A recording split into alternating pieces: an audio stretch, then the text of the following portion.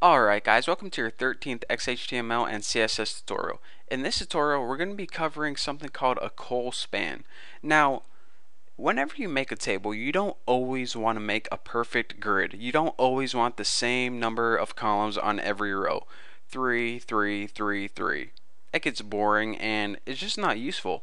So maybe you want to make a table that has one column at the top and two columns in the middle and maybe 5 columns at the end. So maybe you want to change it up a bit, but from what we know so far, we don't know how to do that. Well, this tutorial is going to show you how. So for example, well, let me do this first. Let's go ahead and create a table so we have something to work with, and let's go ahead and make it 4 rows. Press tab, table row, table row. So let's copy this,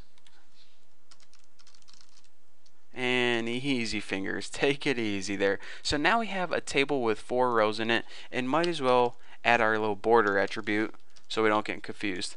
Now in our first row, let's go ahead and add that main title across the top. So let's say for the rest of this table in these rows, let's go ahead and make it simple and only add 2 columns. But for this first one, we want a title big and centered, and we want it to span across 2 columns. So there's only going to be one piece of data in here, but it's going to cover 2 columns worth of information. So let's go ahead and make it a table header, because you know those are the pieces of data that stand out.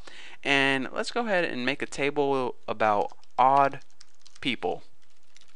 And for our table header, first and foremost, we need to introduce that attribute called colspan and set this equal to 2. Now colspan stands for column span, and it says how many columns do you want to span this piece of data across. Well, we want it to take up 2 columns, so that's how you do that. Make colspan equal 2. And actually one other thing we can do while we're here is we can go ahead and make this a header 3. That will make it a little bigger and bold as well. So odd people is going to be spanning across 2 columns. It's going to be bolded and centered. So now in our second row, let's go ahead and add some data. Actually, let's go ahead and add 2 more headers. And let me just go ahead and copy this. So the first column is going to be the type of people I find odd, and the second column is going to be the reason I find them odd. So in our third row, let's go ahead and start populating the table with some data. So TD, TD, and let's go ahead and copy this because I am way too lazy to type all that again, and paste it. So the first type of people that I find odd are cat people.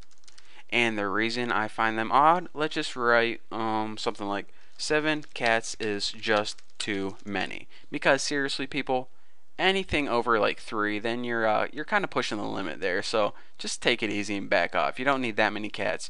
Trust me, they want the attention, not company. So let's go ahead and copy this right here, and in our last row, paste this, and let's find another type of people. Let me think. Loud people, I find them odd, and the reason I find them odd is because let's put, sure, turn that music up. It's only 3 a.m. and make sure you spell music wrong and it looks good, so we are good to go. Cause you know, at 3 a.m. really, do you need to be blaring your music as loud as you possibly can? That's just annoying. So anyways, go ahead and save this and see what we got. Refresh it and check it out. The main odd people, you can see that this table basically consists of 2 columns, 1, 2, but this main one right here, we told it to colspan 2, if you remember right there. So what this did is it took this piece of data and it spanned it across 2 columns, 1 column and 2 column.